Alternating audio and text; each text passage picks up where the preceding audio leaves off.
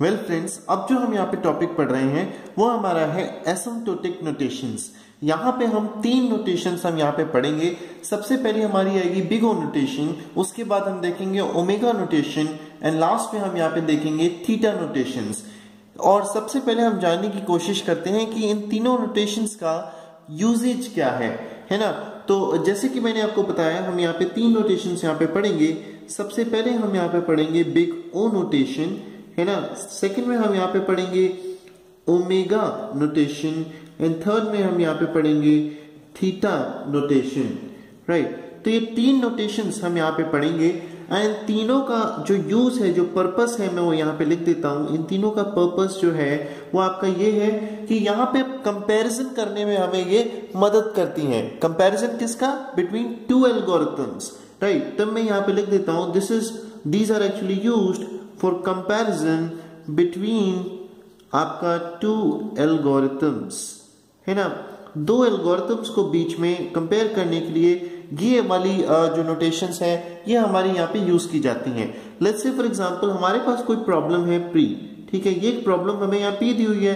अब इसको सॉल्व करने के लिए हमारे पास, आप अज्यूम कर लीजिए, दो एल्गोरिथम्स हैं। एक एल्गोरिथम ए है एंड दूसरी एल्गोरिथम हमारी यहाँ पे एल्गोरिथम नंबर बी है, राइट।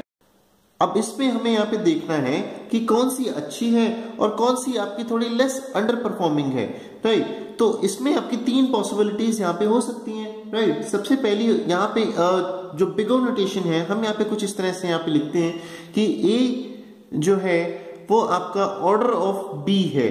जब मैं इस तरह से लिखता हूं तो मैं यहाँ पे इस तरह से कहना चाह रहा हूं कि जो ए है that is less than equal to be, right. That means जो B जो है वो बड़ी है in comparison to A, right. Just in case अगर मैं ओमेगा नोटेशन से इसको रिप्रेजेंट करता हूं, मैं यहाँ पे लिखता हूं A is equal to omega of B, then यहाँ पे मेरा जो नोटेशन आएगा वो कुछ इस तरह से मेरा यहाँ पे आता है कि A is greater than B।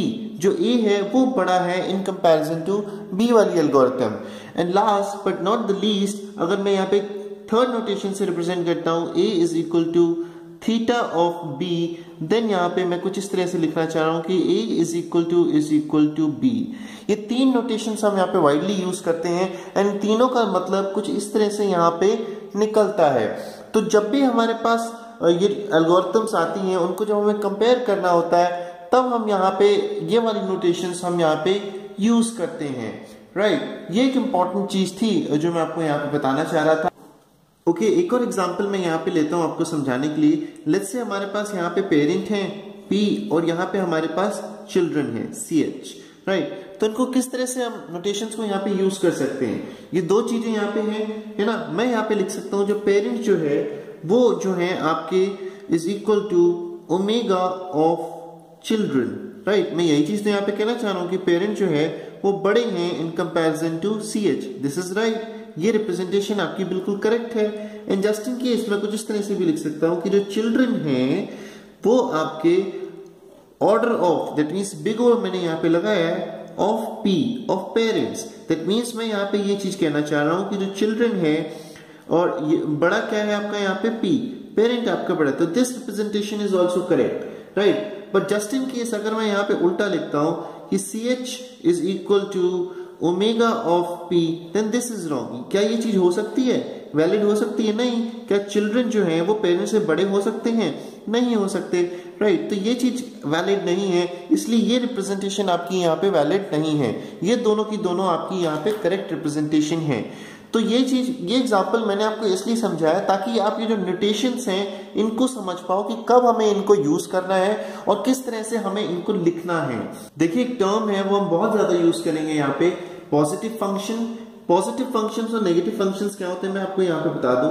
जो पॉजिटिव फंक्शंस होते हैं वो कुछ इस तरह से होते हैं कि आप n माइनस यहाँ पे कांस्टेंट करेंगे, n माइनस कांस्टेंट या नंबर आप यहाँ पे करेंगे, this is called a positive function, right. या n minus let's say 1000, this is a positive function. But just in case अगर आप कोई कांस्टेंट में से अगर n माइनस करते हैं, लेट्स से फॉर एग्जांपल, वो आपका क्या हो जाएगा, नेगेटिव फंक्शन हो जाएगा। For example 100 minus n, this will be a negative function. तो ये हमारी स्कोप ऑफ स्टडी में हमारे नहीं होंगे, हम केवल पॉजिटिव फंक्शंस ही यहाँ पे हम देखेंगे, है ना। तो ये चीज इंपॉर्टेंट टर्मिनोलॉजी थी जो कि हम बहुत ज्यादा यूज करेंगे जब हम नोटेशंस की जो प्रॉपर डेफिनेशन है उनको वहां पे हम देखेंगे।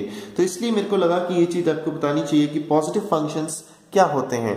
तो अगर चीजों को मैं यहाँ पे समराइज करूं तो इनका पर्पस क्या हुआ, इनका पर्पस ये हुआ कि ये हमें क्या देते हैं, ये बाउंड्रीज देते हैं, ये हमें बाउंड्रीज देते हैं एक एल्गोरिथम की, है ना।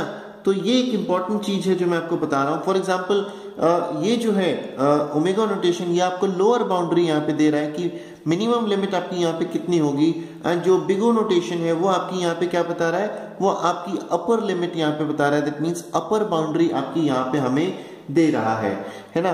तो ये इंपॉर्टेंट चीज थी, ये एक इंपॉर्टेंट कंक्लूजन था जो मैं आपको यहाँ पे बताना चाह रहा था। I hope you are comfortable with this.